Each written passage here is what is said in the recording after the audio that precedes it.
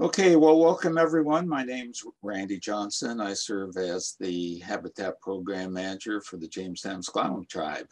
I began my career in fisheries here on the Olympic Peninsula in 1975.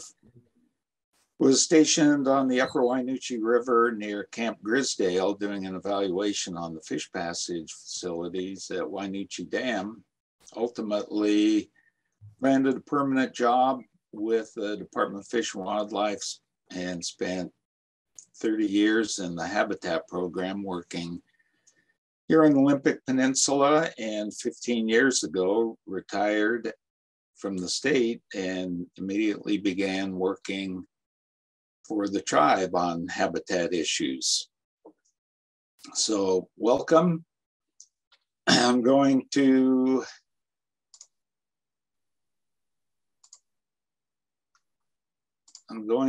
make a presentation today on restoring salmon productivity on the Northern Olympic Peninsula. This will be the very first run through of this program. So we'll see how it goes. It's a big subject. So please consider the production potential for salmon is a function of capacity and productivity. Okay, sounds good. What are those things? Well, capacity, it's like, so how much habitat is there? We see two lakes, two beautiful mountain lakes, A and B. Which one do you think has the greater capacity? Well, it's A. A is a lot bigger than B. Which one's more productive? I don't know. We're just talking about capacity at the moment.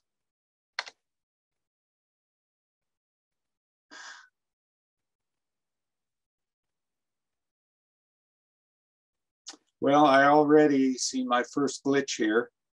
But capacity projects can be, for the most part, fish passage.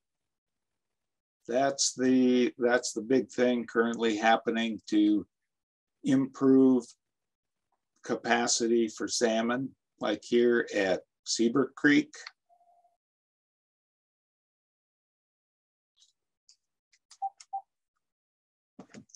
At Old Olympic Highway and at Highway 101, we've had fish passage projects implemented pretty recently. Of course, the biggest and the baddest on any of the freshwater environments here has been the Elwha Dam removals that have enormously increased the capacity on the Elwha River.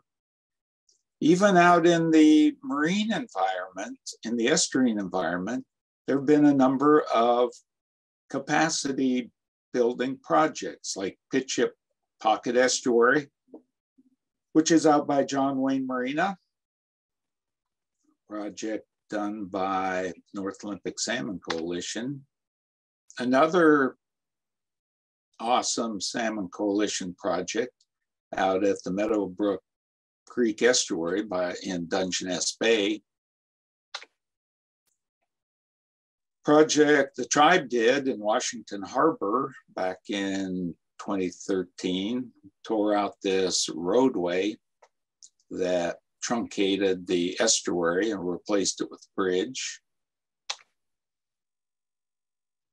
And one of the truly grand marine habitat capacity building projects, Killisset Harbor, which is another North Olympic Salmon Coalition project where they tore out that piece of road that had blocked tidal action that was necessary to keep this tidal connection open between Killisset Harbor and Oak Bay.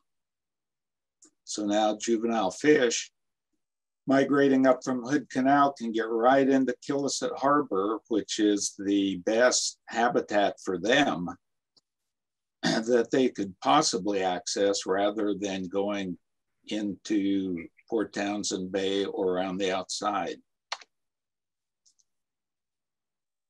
The greatest capacity building project, at least in the estuarine environment, remaining here on the Olympic Peninsula is Gray's Marsh, which is a paleomouth of the Dungeness River.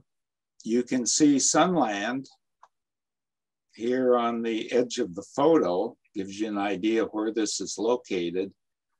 This was once this almost 200 acre estuarine marsh left behind when the river moved elsewhere.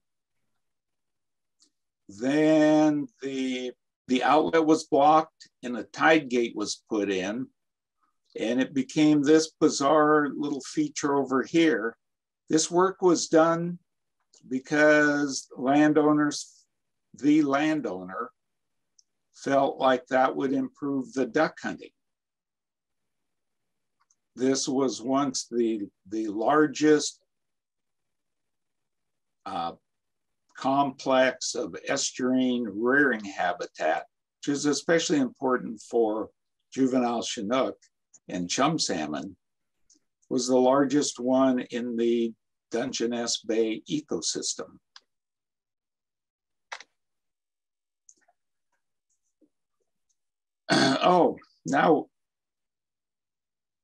Now let's move on to the concept of productivity.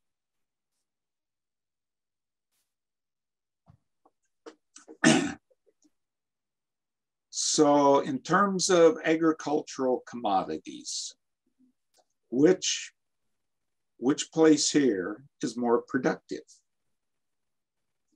Well, obviously it's A. And how do you know that?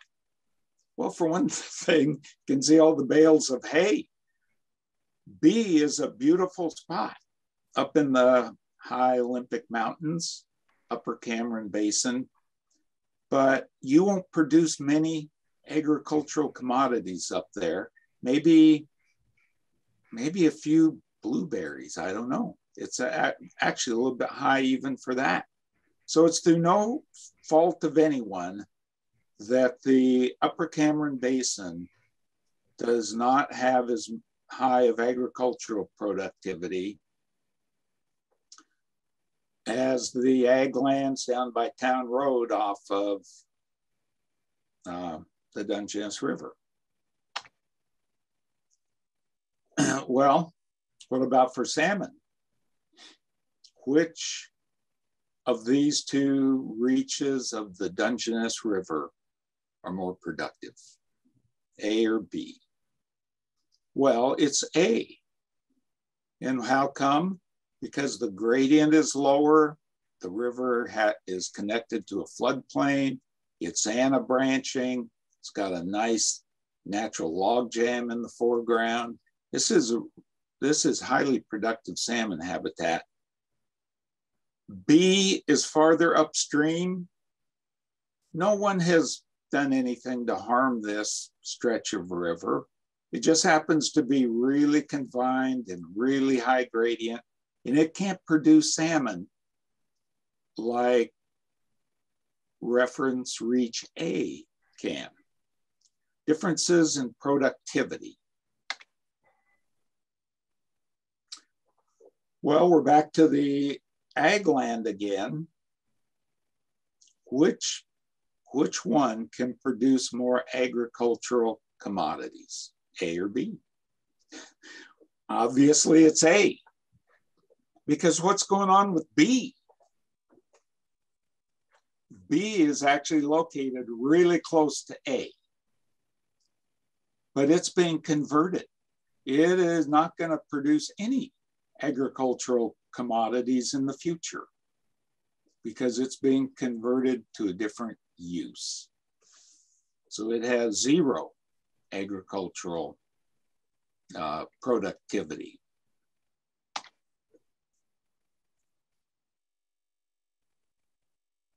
Salmon productivity, A and B. Which one's more productive? A. A has connection to a floodplain. It has beautiful riparian conditions. The river is shaded.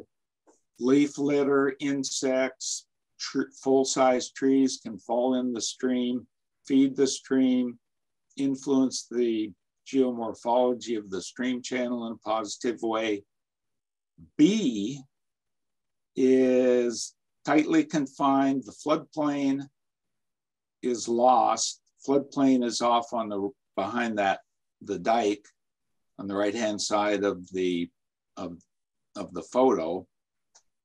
So that used to be the floodplain. In fact, active channels ran back through there, and it was all diked off in the 1970s and converted. The former floodplain was converted into a housing development, Dungeness Meadows. So without making a value judgment one way or the other, we see that landforms can be converted and productivity for certain commodities either declines or disappears altogether.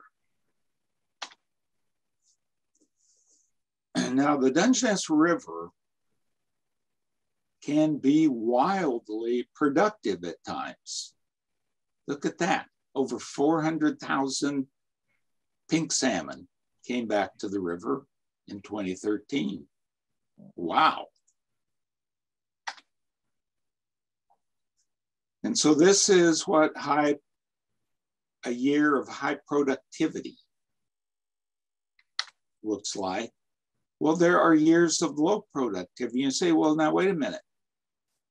I just saw pictures of highly productive and low productive habitats. So how come they might change from year to year? And there's an intermediate productivity. These are relative from year to year. Well, maybe it's all ocean conditions and how heavy the fisheries are working on them out in the marine environment. Who knows? We can speculate. Why do we have these relative productivities? Well, here's a productivity curve for Dungeness Chinook. And this is egg to migrant survival. Or it could be smolts per female. It could be the same thing. So this is all in the fresh water. This does not include the impacts of fishing. Oh, I hear some Pink Floyd sound effects in the background. Please check your mute button. Thank you. Oh, I got to tell you about Pink Floyd a little later on. Okay, so this is a productivity curve for Dungeness Chinook. And in the freshwater environment, eggs to migrants or smolts. Now, what I want to know is what the heck is on the x-axis? Is that because something is explaining this mathematical relationship here? We got summer low flows, predation, high temperatures, migration, barriers. What is it? Okay, if only we knew, we could do something about it.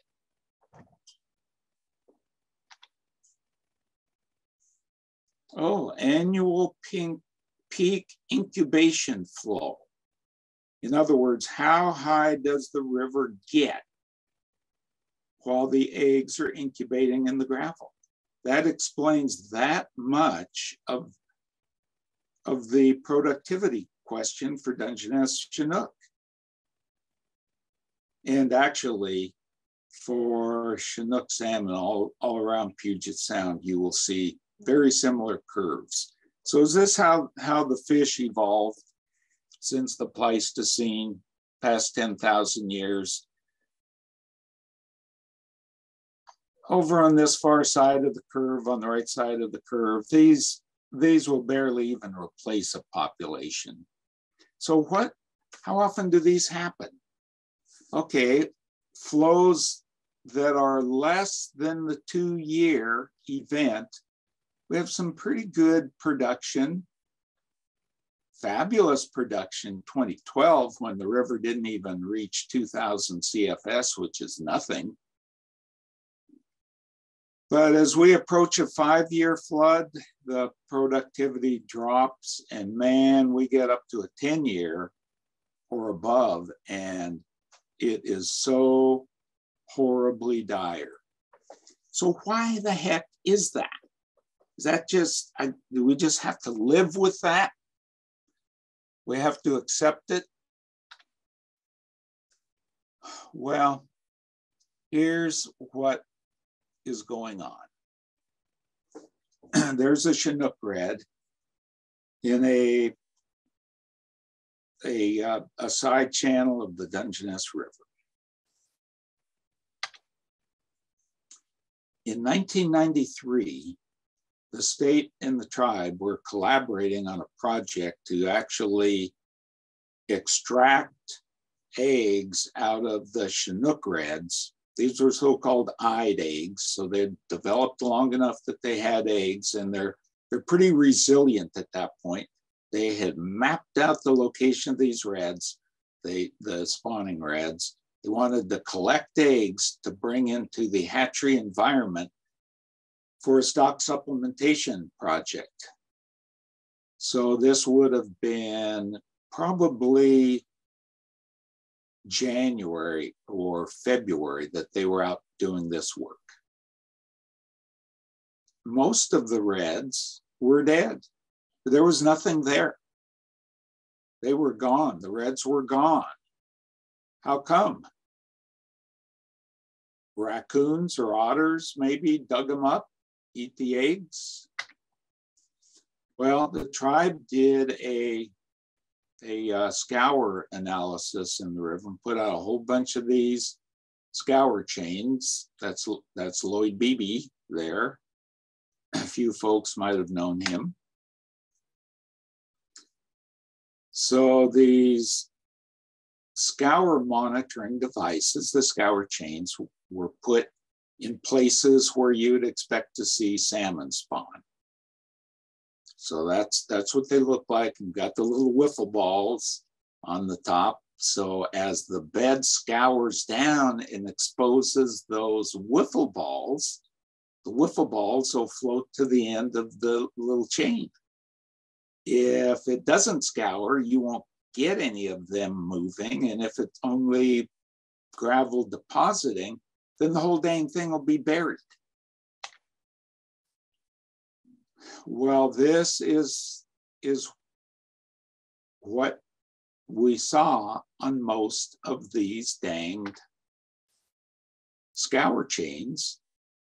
It was a pain in the neck to find them and get them excavated again, because they had scoured and the bed had built back up on the receding leg of the hydrograph.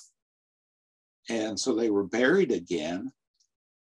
But the wiffle balls told the story. The reds were getting scoured out of the bed. How come? I mean, is that natural? No, it's not natural.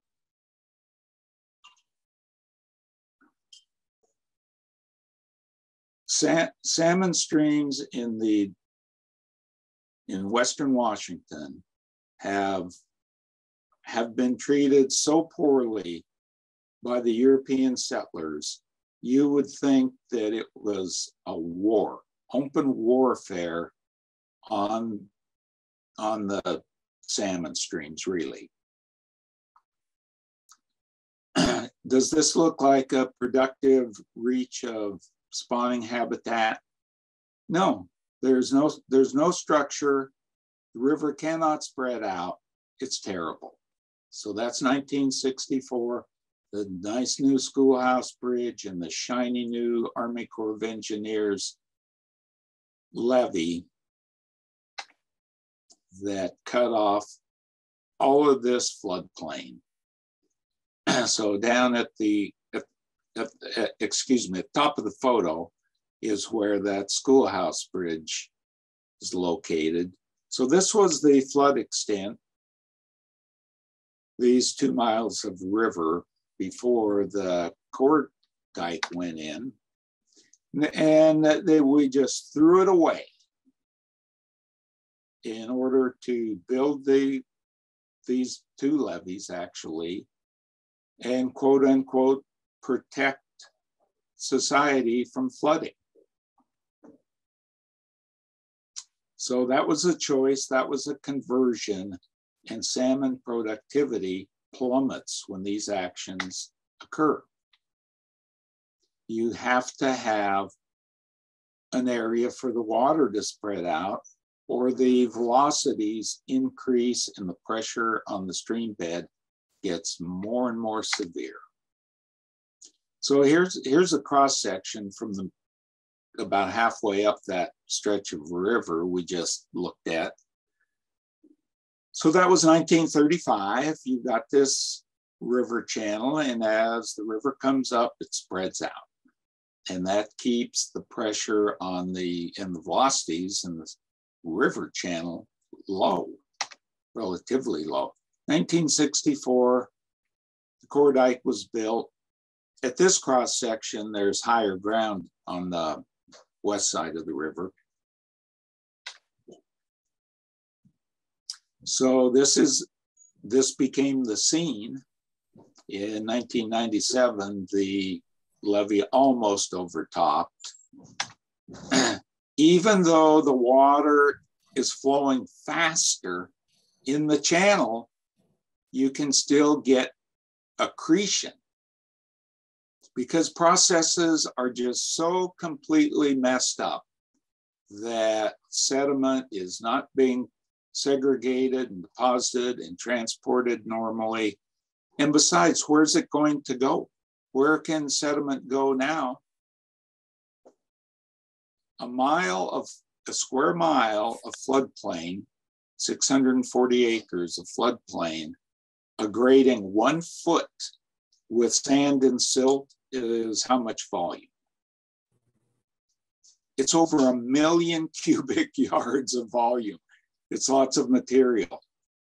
A river needs a floodplain to spread that out into in these depositional reaches up in the high mountain valleys that are steep and confined. Everything just pumps through. This is geomorphically a very different area down here in the floodplain reaches. So here's the schoolhouse bridge again. You can see the core dike. Got these dikes. Left-hand side of the river on the bottom of the screen is Randy, if you want to see them. Is higher ground. So those are the dikes, and these are the side channels. What side channels? I don't see any. Well, there are no side channels. We'll go upstream to an area that is less impaired. And there are the dikes. I see one dike down there right by the railroad bridge is a dike. Well, we'll talk about that dike a little later. And look at all the side channels. Look how the river can spread out. It looks eerily like a set of lungs. It's like the river can breathe. It can spread out into these areas, and that creates stable, highly productive side channel habitat, which can be some of the best spawning and rearing habitat you'll find anywhere in these in your river system. And it also takes pressure off the stream bed. Now, unfortunately, that stretch of river does not have much for log jams in it. And that's the other missing component here. So 2 very different places, one that has connection to a floodplain and the other that used to have that connection no longer does. It's also interesting to find that juvenile Chinook rearing, where they have floodplain channels to get into, grow a lot faster. And they get bigger, so they're going to be more successful and have higher productivity when they get into the marine environment. Well, here's some good salmon habitat up in the national forest. Okay, well, now that's a good looking river. Seems to be something slightly odd about those log jams, but because I see some pieces of cable and stuff. So what's that all about? Well, people have cleared log jams out of the rivers, out of our Western Washington salmon rivers and rivers all over the United States. This is something required to have good salmon habitat, highly productive salmon habitat. The logs create pools, they break up the energy, and they enable the river to connect with its floodplain. And indeed, there is a floodplain off on the right-hand side of this photo. And that was the specific reason why these engineered log jams were constructed, was to reconnect the floodplain on the right-hand side of the river, because loss of wood was the only significant anthropogenic stressor or human impact affecting this particular reach of river. So this was the prescribed treatment. The little photo inset up on the upper right-hand side, you see what the river had looked like here and what it looks like now. And it's such a different river for having log jams once again. Well, where did the log jams go? I mean, the way I'm talking, you'd think maybe there used to be lots of log jams. Yeah, there were log jams, all right. There were log jams up and down the rivers of the Northwest. The historic reports rave about the huge log jams in rivers like the Skagit and the Willamette and everything on down to the Ozette River, which I'll mention here in a minute. Splash dams were built for driving logs down rivers. On the Dungeness River, we were still in the 1800s when the river began being cleared and used for transporting logs. And you can imagine that because the river would have been full of big log jams, because the river was meandering through old growth forest, that the first logs driven down to the bay, and there was a big market for piling at the time, those would have been the logs in the log jams. So you can clear the log jams and salvage those logs. And once the log jams are gone, then you can start harvesting the riparian trees like you see up here. They've been skidded into the river.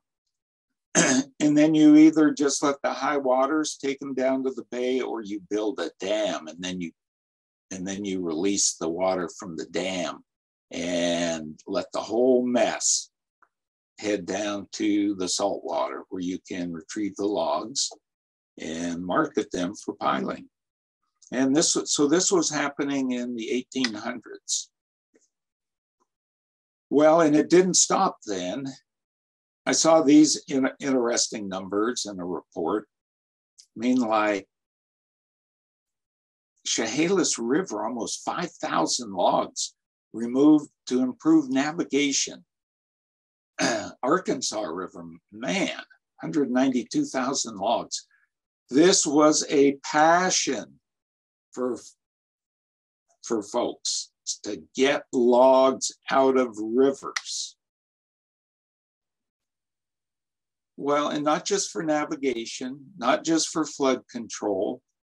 This is a report that Mike McHenry and Mike Haggerty who I think are here today, they already know what report this text is from.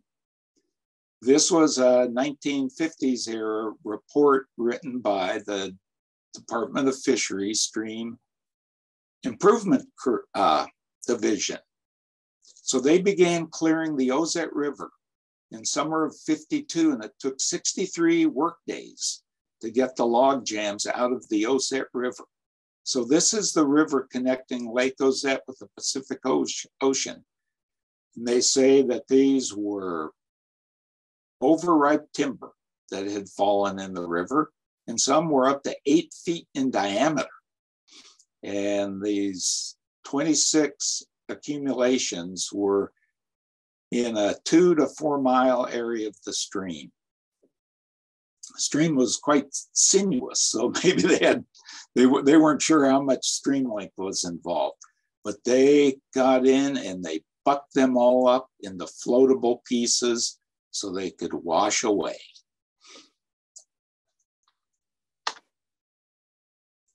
And they say it was difficult because the area is inaccessible except on foot, the same as it is today, because this was national park. And in fact, they mentioned that in the report that the national park would not allow them to rig any spar trees for yarding the logs out of the river. And that might be one reason why they just bucked them into floatable pieces. So it was indeed national park, and it was undeveloped. There were no roads. Why would somebody remove log jams? And how could they, even if they wanted to? So you walk down the Ozette River today and you think you're looking at a primeval ecosystem, but you're not. Oh yeah, all supplies were carried into the removal sites, and they built a cat roads in there. This last part is really intriguing.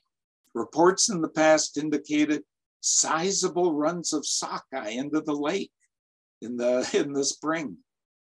Silvers, chum salmon, humpies also came up into the lake, and steelhead and a large number of cutthroat. Okay, why were they removing the logs from the river? It was in the name of fish passage. Those log jams were not stopping salmon from coming up the river, but this was a holy mission by the stream improvement crew, and they moved from the Ozette to the Big River and to the Clallam River, and gave those rivers the same treatment. And they worked all over Western Washington, and with zeal of fanatics to get logs out of the rivers, because they didn't want salmon access blocked. But salmon access was not being blocked by the log jams. The log jams were integral to creating productive habitat and calming the waters and keeping the salmon redds from getting scoured out during high water. Well, so that was back in the dark old days in the 1800s on the Dungeness and okay, the 1950s, but oh, well, look at this, 1978, the Hoh River, National Park Service, out removing what had been a big log jam. This was up at the Hoh River Visitor Center at the end of the road. So the fact that you were miles deep into the national park did not mean that log jams would not get cleared out of the river for whatever reason. So that was 1978. That's where the log jam was. It's gone. Big, beautiful log jam, stable log jam, old growth timber, gone. Well, that was way back in the 70s. Well, here's 1986, and you know, not to particularly condemn the National Park Service, but you'd think they would be the last people who would be doing this kind of business. So if they can't resist the temptation to clear log jams out of rivers that are under their jurisdiction, well, then nobody can resist the temptation. It's like something genetic. I don't get it. Just have to remove the log jams out of the river. In my early days as a permit biologist with the state, this was in the late 1970s, I happened to be reviewing a bank armoring proposal on the Quinault River. Downstream of this site, downstream of the national park, and a couple of old timers happened to see this party of folks on the stream bank, and they pulled over and got out to see what was happening.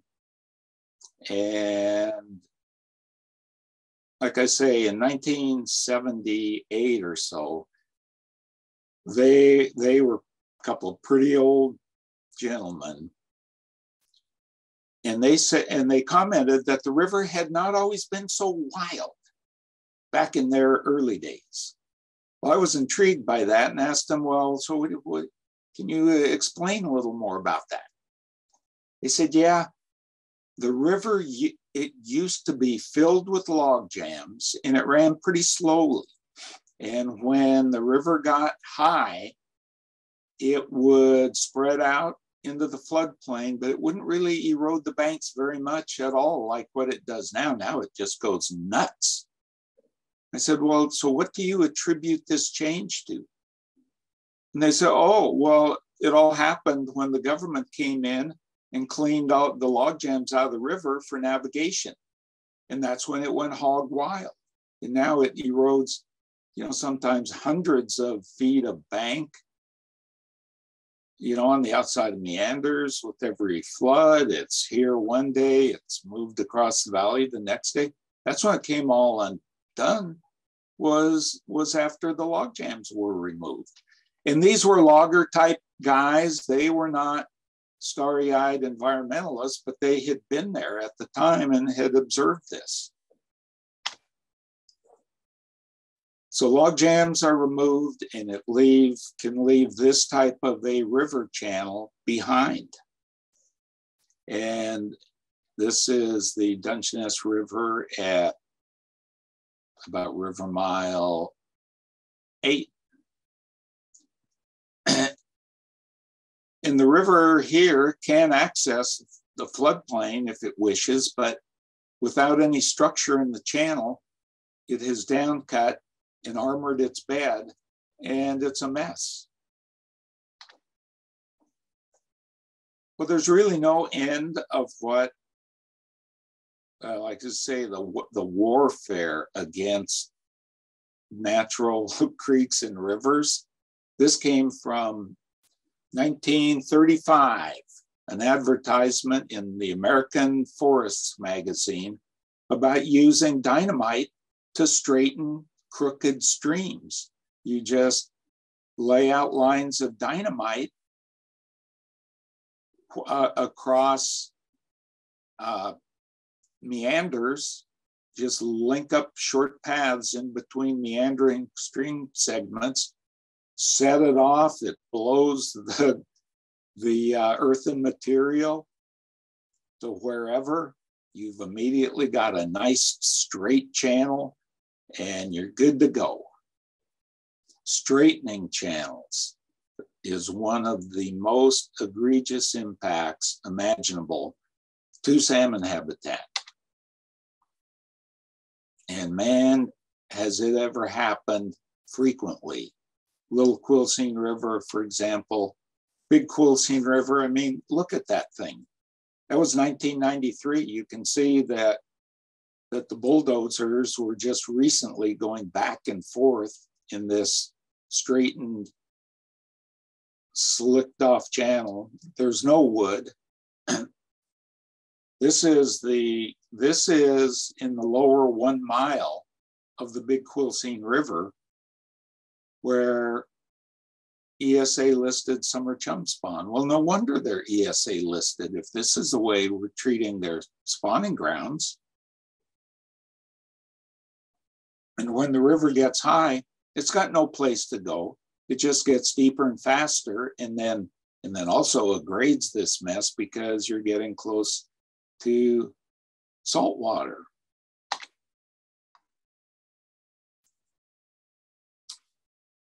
I had to include this horrific photo of the Samish River. I mean, that poor thing, it just looks naked out there baking in the sun. I don't know whether it looks to me like it was probably channelized at one time, even though it has a few wiggles in it now, because water does want to meander, and it will begin meandering even if you straighten it, if it can. But look at the riparian zone. There's nothing. What an onslaught. I mean, the farming is going up right to the very banks. There was absolutely no quarter whatsoever given to salmon. None. Well, so no wonder salmon productivity is low, particularly if the rivers run with very much water. If they remain low all during the incubation time, then you might get good egg to fry survival. But if they flow with any energy, the eggs get scoured out, and your river's a wasteland. Now look at this, former riparian forest, former floodplain. This is like paving over your farmland. You've converted it. Don't expect to get a lot of salmon production in this stretch of the river anymore. You made a trade-off occurred, and this has been converted. Salmon need healthy riparian habitat in order to be highly productive. So if society wants productive salmon runs, we've got to have healthy riparian habitat too. And obviously, we have to have healthy floodplains, and there has to be log jams in the rivers. And the lack of all these things is why you see that productivity curve on the Dungeness River that we see.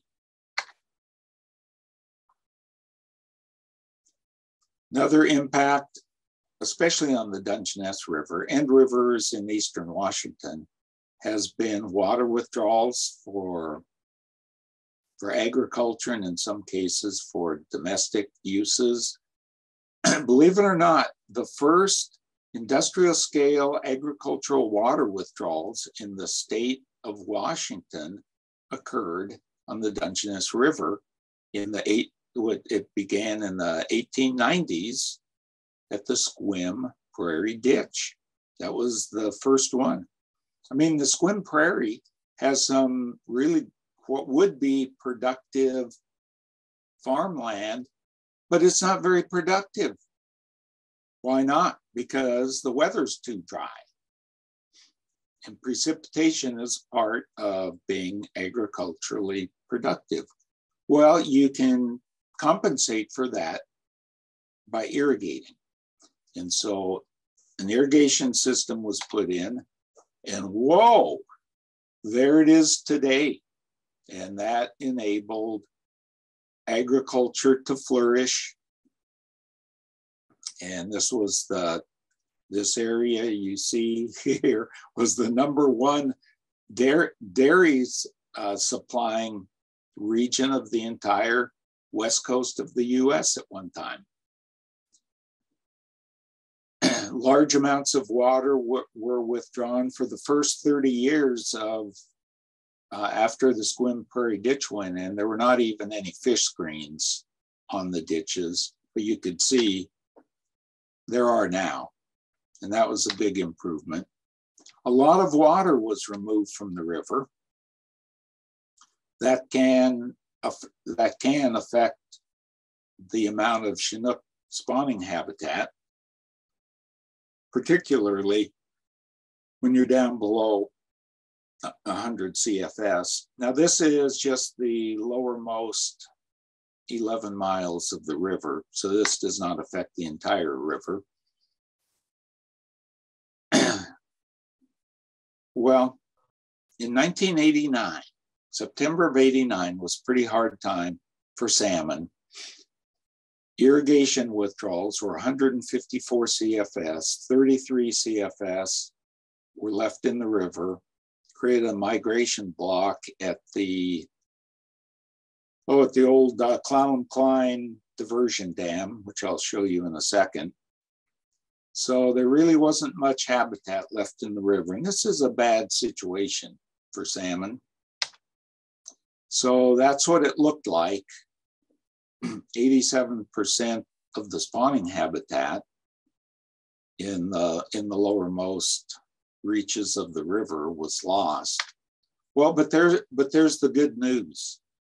The farmers, the irrigation community, the salmon stakeholders, Department of Ecology, people have really worked together. The Clallam Conservation District, Joe Holtrip especially, have all worked together and have implemented such great conservation practices that those terrible times we saw as recently as 1989 don't occur anymore. There was infrastructure. This is where salmon were blocked in. Now the photo is 1987. I think it was, what was it, 87 or 89 that the pink salmon were blocked here.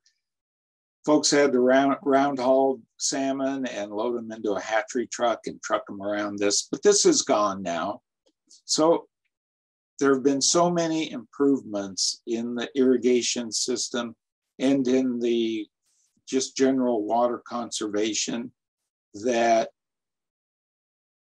low flows are still an impact to salmon in the Dungeness, but they're not one of the worst ones by any means, not compared to the loss of floodplains and the loss of wood and the impacts to the riparian communities.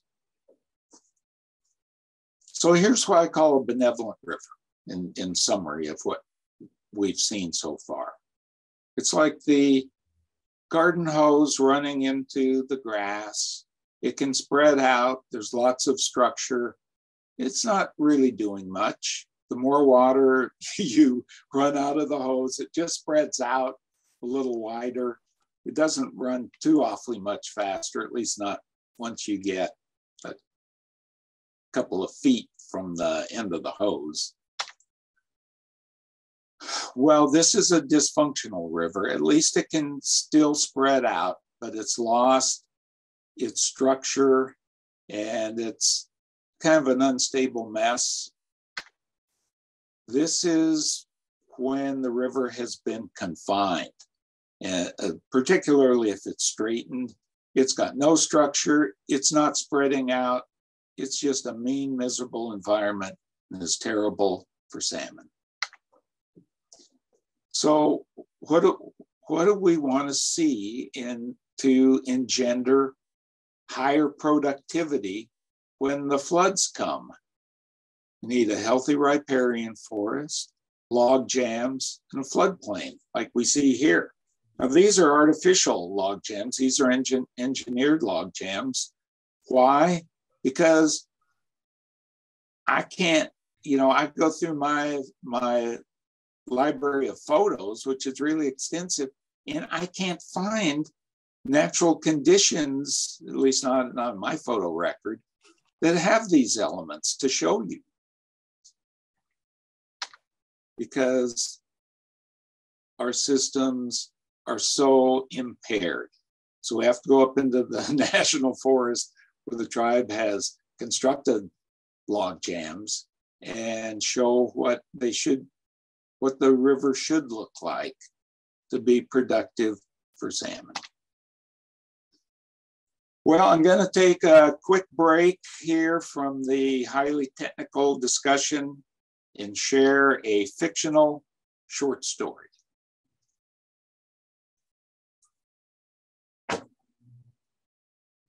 So I called my friend Mike and I said, Mike, you are not going to believe this. You and I are really lucky.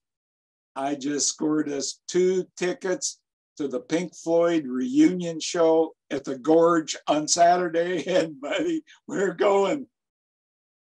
Says, huh? I can't hardly, really? Great. How are we going to get there? They say, well, I'm driving. Get over here Saturday morning and we'll pile in my rig and we are heading to the Gorge. So Mike arrives Saturday morning. He's got his little Yeti cooler and he's got some water and some beer in there and he's got a family-sized bag of Doritos, and man, it's sizing up to be a really good day. So we walk around back, get in the rig, and Mike says, well, we're taking this rig. I say, yeah. He says, well, you got a couple flat tires there. Oh, yeah, that's right. Don't worry. I've got a big truck tire in my shop. We'll put on there and we'll be on the road here shortly. Mike says, well, what are you talking about? We can't repair 2 flat tires by putting on 1 big tire. That won't work. Well, you mean we're gonna have to call a tow truck and get the rig down to Olympic Tire or Les Schwab or something and get 2 new tires put on? Says, yeah. Well, it's gonna cost a bundle. Well, it's either that or we miss our show. Okay, we're gonna do it because that's important to me. That's a value. We're gonna see our show. Oh, and then my car will be running again too. And we did it and we got to the show. That's what it took. Had to replace both of those tires. Couldn't just replace 1. Well, so this is my metaphor for restoring these impaired watersheds. So I've gone through the litany of all the things that are wrong. So let's consider what, if anything, can be done to make things right. And has there ever been a restoration project yet that has borne any fruit? Well, we'll see. So it's like your river has no log jams. It's a straightened channel. What are you going to do? You're going to fix one of them or both of them. To restore productivity, you will have to fix both of these. If you have to phase your project and you can only do 1 at a time because it's overwhelming, costs too much, you don't have enough landowner permission, whatever, you better address the prime geomorphic problem, which will be the straightened channel or the diked channel, and then come back and put your log jams in later. But you're going to need both ultimately. Well, this is Moon Valley on the Big Quilcene River. And, oh, let me go back a second. It's mysteriously just following the hillside, the toe of the hill, even though there's lots of nice flat ground for it off on the left-hand side of the photo. Almost looks like floodplain, but the river's inside so deep. How could that be floodplain over there? Well, it is the form of floodplain, but here's the channel. Few, if any, logs scoured down to large rubble. It's a mess. Well, here is a cross section in there, the stream evolution corridor, and we're talking stage 0 lingo here. Stream evolution corridor, 88 feet wide, in where this cross section was taken is the 2019 stream evolution corridor out of a prehistoric evolution corridor of over 1,000 feet. Well, is that, oh, and that's right up against the hillside. It was put against the hillside, that's why. So here's stage 0 theory, that you can be at different stages in a stream's evolution. And this is a really bad one, where the stream is confined and it has dam cut below the floodplain, the water table drops.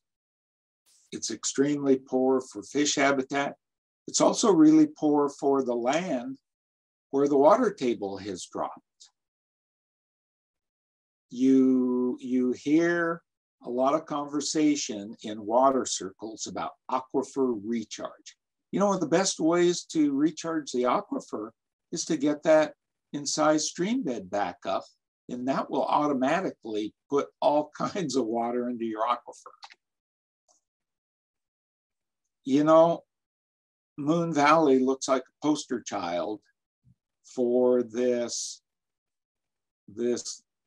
terrible condition that they reference in stage 0 theory. So this is what you would like your cross-section to look like. And this is what it naturally would tend to look like in these depositional floodplain reaches. Well, folks have been attempting to restore Moon Valley for about 20 years or more. And it began by putting log jams in this artificially straightened channel.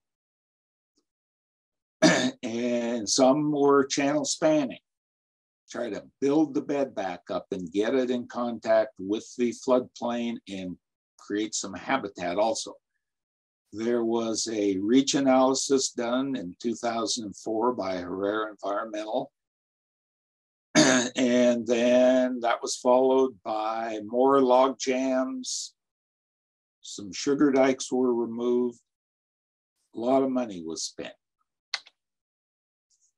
Interestingly enough, in the 2004 analysis, the potential effect of spanning the channel with 3-foot weirs was modeled. Now, 3-foot weir would actually block the summer chum run. And this treatment would have 6 of those. And even with those in place and modeling with a riverbed having it graded behind those, you still were not getting connectivity with the floodplain even at the 100-year flood. And yet the stakeholders went ahead and put in log jams anyway, even with this knowledge. It didn't work. Here is the current conditions of fairly recent hydraulic modeling of Moon Valley. And look at that, at the 25-year flood, that orange band is literally a band of death. Aquatic life can't live in that.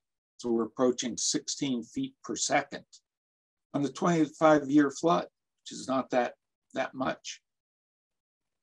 So this is a straightened channel. You can actually, on this LiDAR, see some old-time channel features, like right out in here and over here. But the river was channelized. This has been heavily graded with heavy equipment. So the Hood Canal Salmon Enhancement Group commissioned this modeling, and they said, well, what if the channel were lengthened, were put into an appropriate native channel pattern, lengthened, bed elevated, simply by the fact that you're lengthening it. And there you are. You've got floodplain connectivity, and the velocities are significantly reduced. Now you can see water in some of the remnant channels over here and back in here. So this is the existing condition at Moon Valley.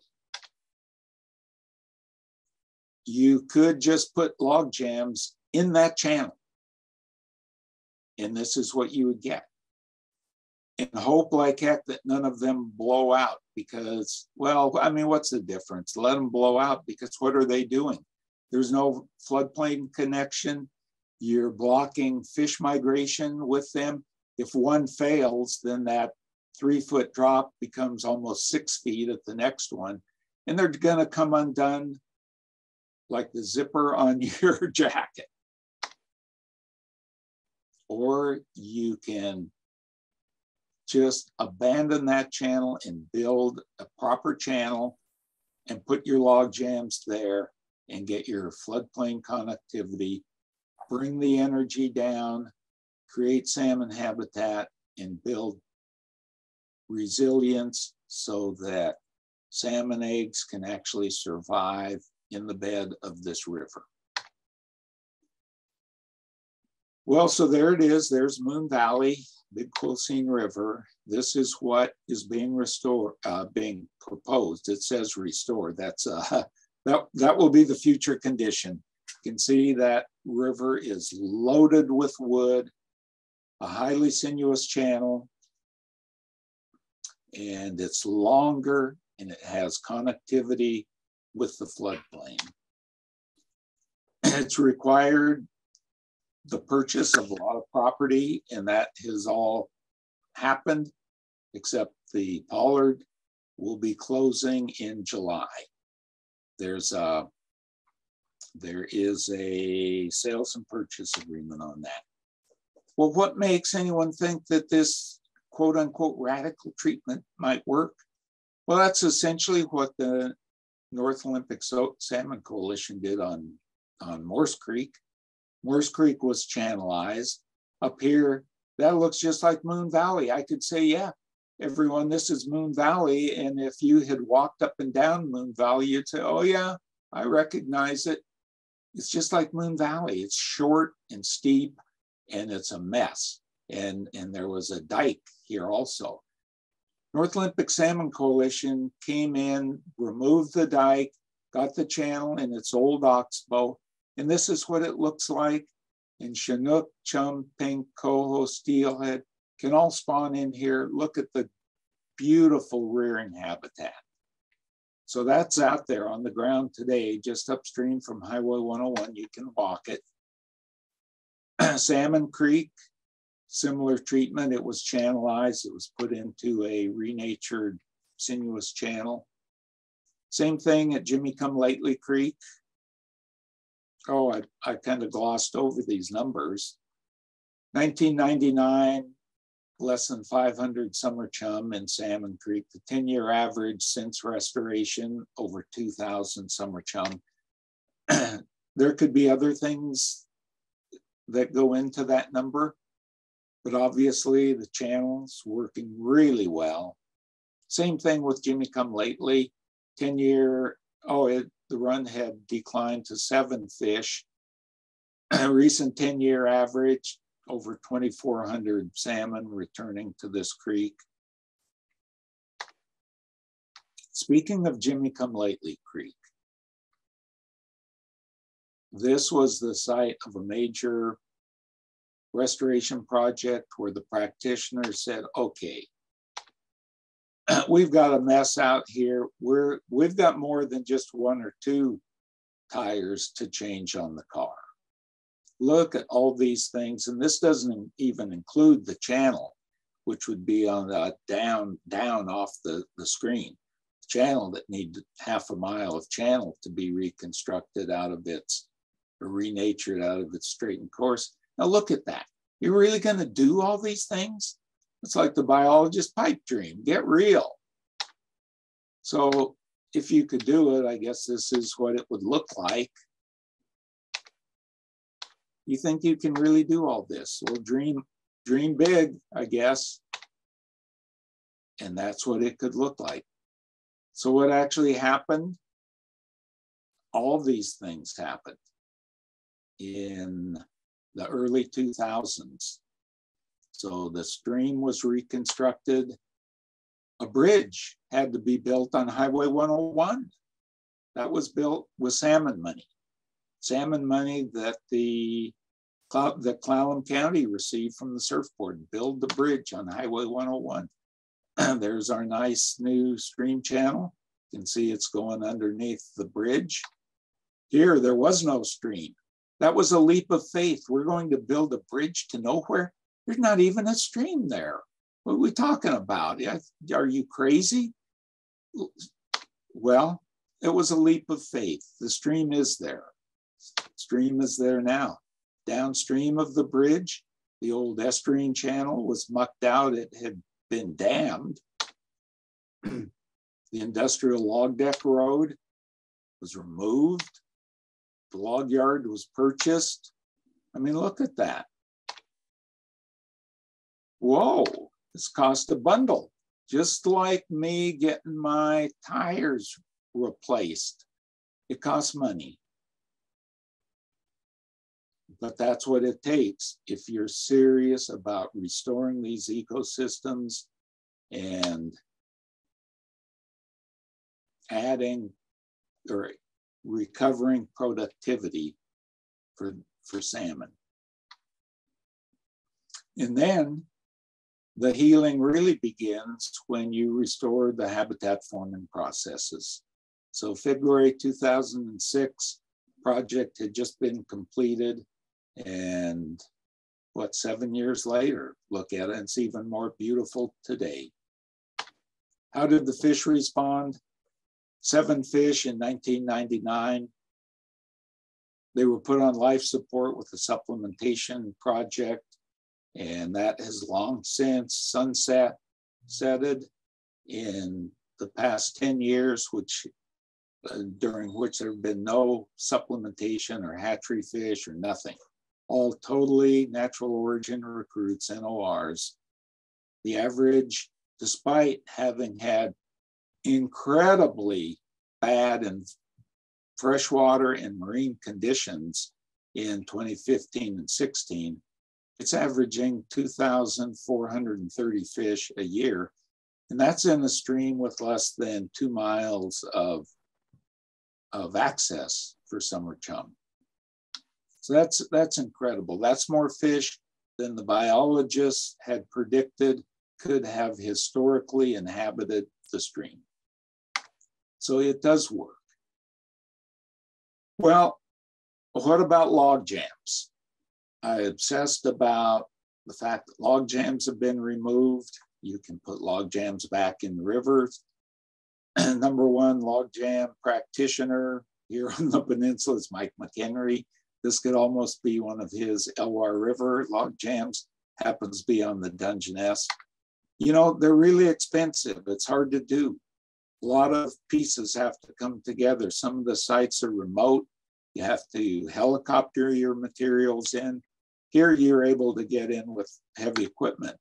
Up in the National Forest, some of our sites you can't. You've got to helicopter everything up. Here comes the anchoring system.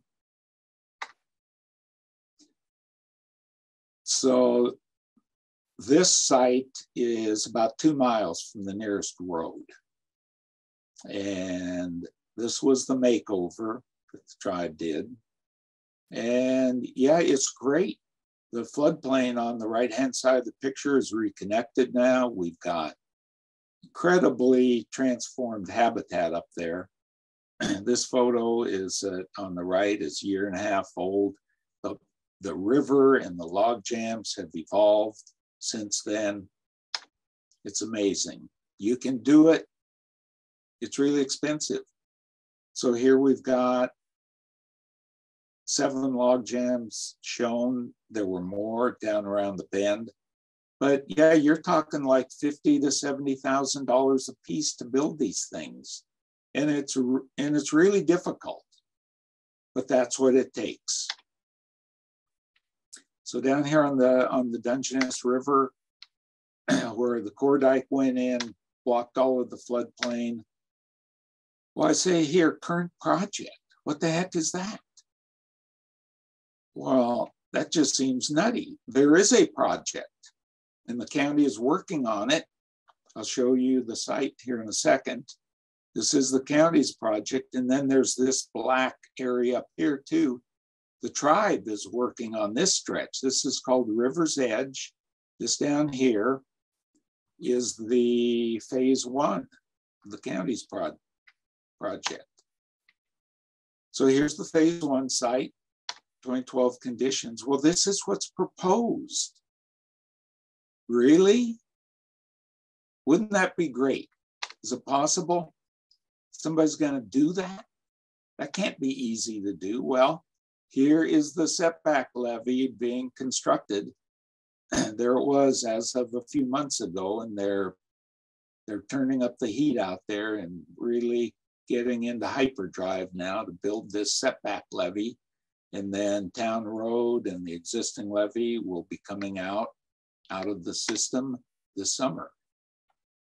Well, now here was 65 acres that the tribe purchased in 2020, and we said floodplain restoration coming. Well, talk is cheap. Well, here we are in early 2022. The setback levee is in.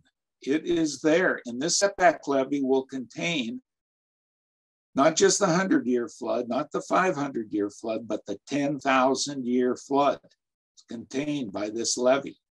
This summer, well, actually beginning next month, we're scheduled to begin removing the old Corps of Engineers dike down here and reconnecting all this floodplain. This area is being reforested this year, and then we've got all the rest of this to do. So there's the noble conservation crew and the volunteers out putting plants in the ground, 7,000 on this particular installment. This is the downstream end of the setback levee, where it will connect with the county's setback levee. So that's floodplain restoration, and man, it is so hard to do. Here's another example of floodplain restoration up at about River Mile 9 on the Dungeness River at Serenity Lane. This little road you see over here is called Serenity Lane. So it's 2015. The owner of these rental properties was concerned because more water was starting to come down this Anna branch. And this bank line, which had been riprap, was showing some erosion. The county, this was Greg Ballard, and I have to thank you, Greg. He advised that the landowners talk to the tribe and see if we had anything to offer up. And we did. We said, we will buy this and just decommission these. We'll relocate your tenants and then just let the river go. And the landowner who lived in the Seattle area, and they had a lot of time growing up over on the Stillaguamish River. They love the rivers. They like steelheading. They said, you know, that appeals to us. We will do it. So they sold the tribe the property about the time this photo was taken. And it was only less than 6 months later. Okay, there it is. And let's look at this house up here. Less than 6 months later, this photo was taken. So that Anna branch had become the main channel of the river. And banks had eroded further, and that this was the nicest of the rental properties, and it is literally falling in the river. Well, this was 2016, June of 2016, and look at that. The structures are all gone. They've been decommissioned, the septic systems, the wells, the electricity, the buildings, the tenants have all been relocated. This was a different property down here. This was occupied by a person that you saw in the news, on the front page of the newspaper for a number of issues back in this time frame, because he was abusing animals down here, livestock and other critters. It was a very sad scene. That property was bought up and was decommissioned also, and 5 years later, this is what it looked like. So this is floodplain restoration, a little different than moving the dikes back. The residential development was decommissioned. There were no losers here. And this is what it looks like today. Well, what's the other option when the river starts coming your direction? This is floodplain restoration. This is moving people and infrastructure out of harm's way. It's climate resilient. It's environmentally friendly. You won't have to be back in here dumping riprap again. This big cedar tree, since the photo was taken, that's recruited into the river, formed a logjam here. It's all good. Well, the other option is to riprap the bank line, draw your line in the sand, like what happened down here. In 2015, when the high waters caused so much trouble at Serenity Lane, this was just literally a foundation, this house. And I don't know the landowners, I haven't been involved with this, but their response was to armor 500 feet of bank line, or at least they did their bank. I think this is a different owner. The channel migration zone is way over here. The river wants to go there. It has been stopped temporarily by the bulkhead. Up at Serenity Lane, they had a bulkhead too. Riprap bulkheads can wash out. When this one starts washing out, we'll expect to see more riprap dump probably. So these are two bank lines. This is Wildwood Lane, the bank line built in 2015 and I think maybe extended in 16. This is a natural bank line just downstream. This is on property, happens to be owned by the tribe. It's in conservation status. Trees are recruiting in, are creating habitat. They are helping to calm the waters. Everything about this left-hand photo is good. There's no flood hazard here. Here, there's a flood hazard. It's just a kind of a bad scene, I'm afraid. So two alternative treatments. One,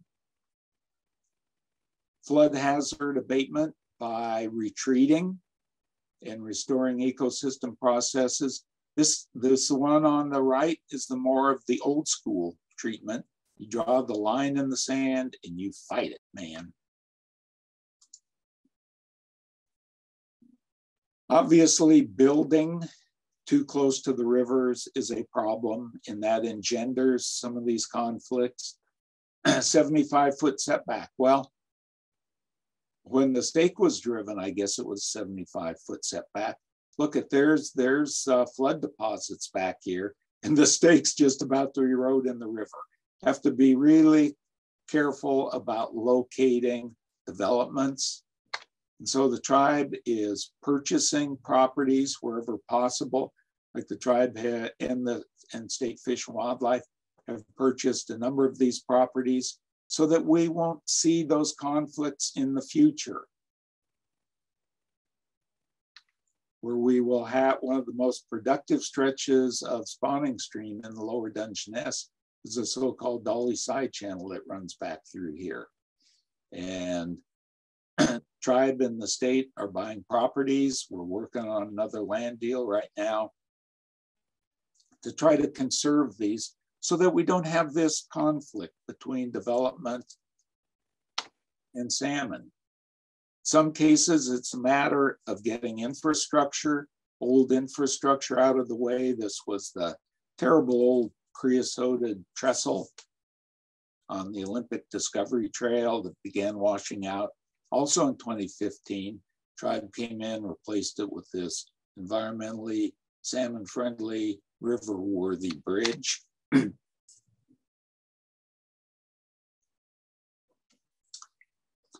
This was the old Howe Truss Bridge, which still exists today. It was built in about 1917.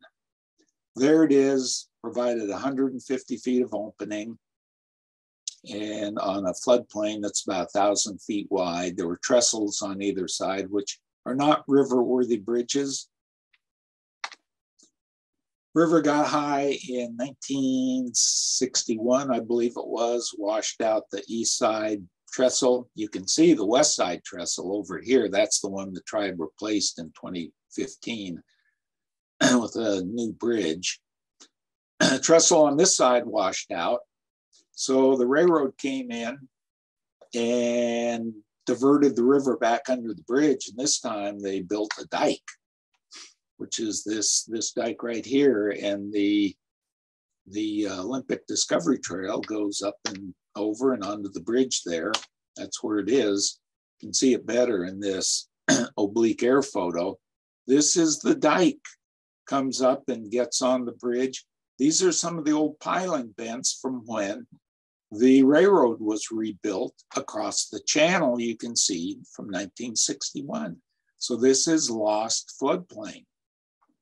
Well, wouldn't it be something if you could just reconnect that? So there's the 1961 channel, the railroad dike. This is an opportunity for floodplain restoration, and you don't get those opportunities too often. What if we just did this? Wow, I think we should. You know, we are gonna do it. We are going to do this. Well, it's too bad about the Olympic Discovery Trail. You can go down to Old Olympic Highway and still get around. Oh, wait a minute, we will build a bridge. We'll build a bridge for the ODT, and we will, and this is in the works. This is, the contract went out to bid yesterday for that project. What are the roadblocks to restoring floodplains? Scale, the cost, landowner willingness.